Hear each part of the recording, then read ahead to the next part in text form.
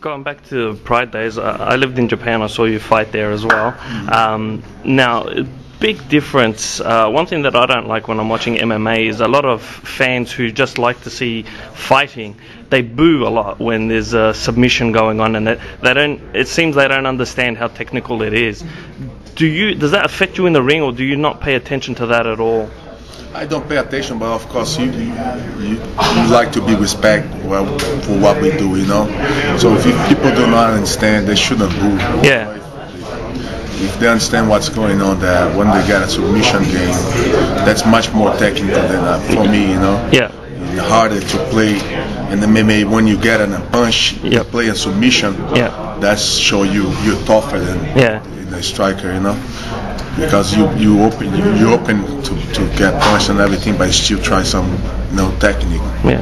So I really appreciate when people enjoy your ground game. That's one of those things make me very excited to fight back in Japan. Yeah, that was a very big thing as well. I think culturally wise, the Japanese people, I think they understood that and they appreciated the fighters a lot more than what it seems like they do in the UFC. I mean, a lot of people just want to see punching and blood and things like that. I'm one of those people who loves the technical aspect of it.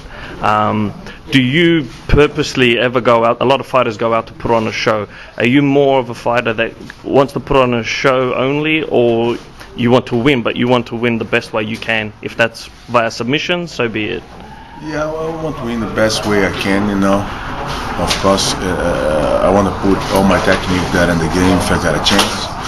And like I said, I like when people appreciate what you're doing, they understand what you're doing, and of course it's motivate you to do better and better, and improve all the time. So you feel how the crowd enjoy you, and of course your show's gonna be better. How different is it fighting in a cage as opposed to the ring? I've been training a lot in the cage every day, a lot of cage work, so now I'm kind of enjoying it. I can tell you, I learned how to fight in the cage like last year, in the middle of the last year, Before, of course, I always like to fight in the ring. I like the corner in the ring, so it's good to put your opponent in the corner, and work for that. It was harder to them to stand up, because they cannot use the cage for standing up. Most of the American guys, they use the cage to be up again. They put it back in the cage. And but the cage is good. The fight never stop. The fight never stop. In the cage, you gotta push and push and push. Whatever the position goes, you gotta be inside. Sometimes the ring have to stop to pull you guys in the middle. So to give them, some fighters have less technique advantage to rest, and get themselves in a better position.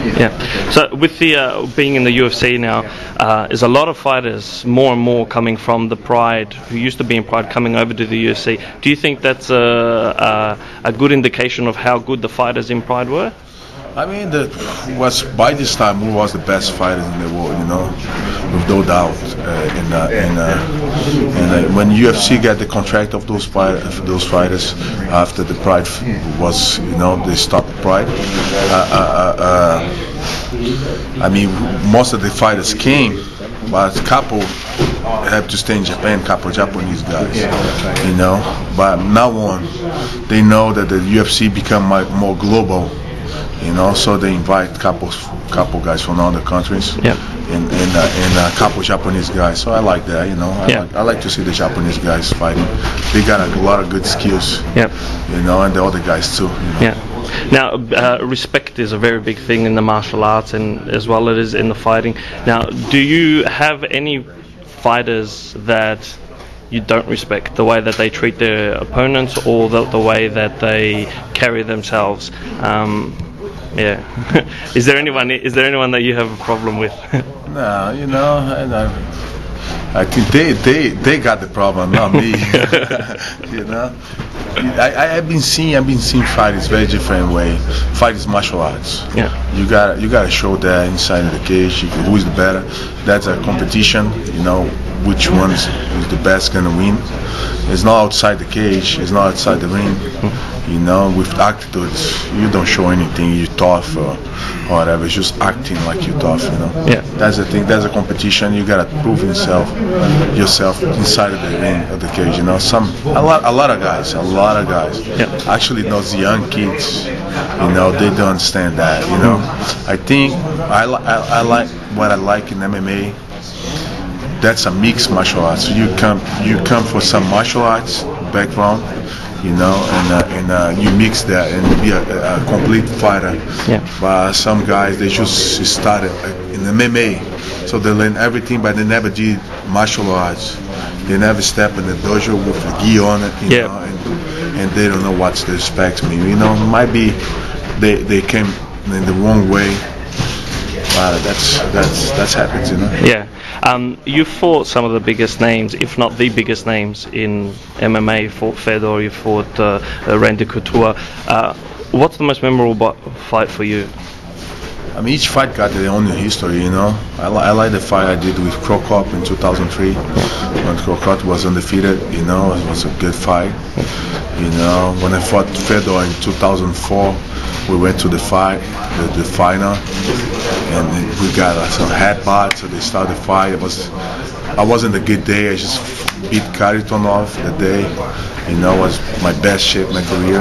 That day was, man, it was my best shape. Yeah. You know, I could see myself win the belt, but it didn't happen in 2004.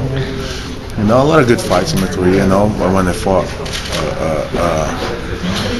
Bob Sapp, it was 100,000 people in the arena. It was full of people. It was a big show. I remember that was the biggest event I ever made it. Yeah. Okay. Well, good luck, Minotauro. Thank you very much.